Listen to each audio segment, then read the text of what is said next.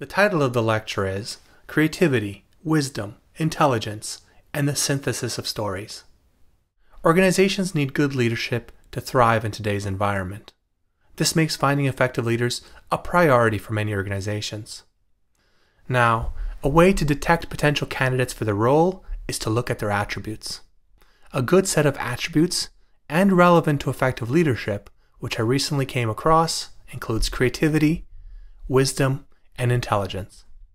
But effective leadership isn't merely about possessing these attributes, but about having the attitude to use them. A way to use these attributes is to synthesize the attributes into interesting and motivating stories.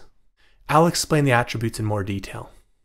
With creativity, one is able to create new and interesting ideas that can then become stories. If the stories appeal and make sense to people, then they will follow. Do not underestimate the power of explaining situations and circumstances in the form of a story.